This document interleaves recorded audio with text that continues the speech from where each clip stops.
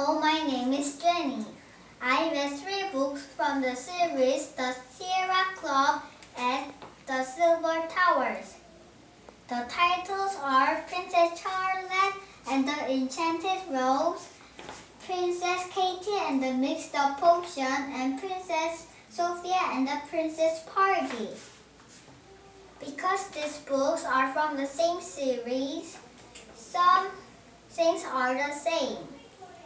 For example, the characters inspiring loyalty, and they are all princesses all the same. In addition, they are all good friends. There are also some differences. This includes in book 1, everyone goes to the ball. In book 2, everyone goes to Rich Windospin's house.